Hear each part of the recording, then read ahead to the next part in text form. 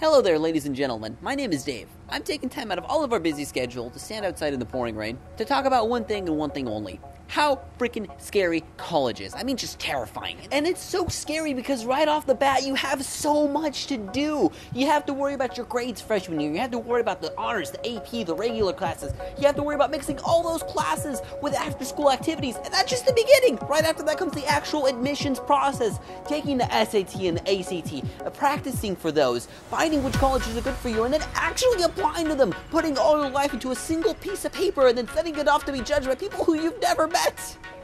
It's scary, it's terrifying, you don't know where to turn. But luckily, guys, you're not alone. So together, you and me, let's go to college.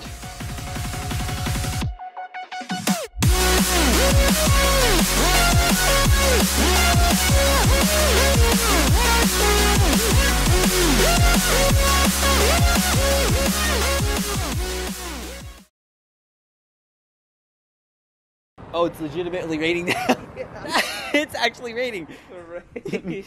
So we got rained out, now we're here.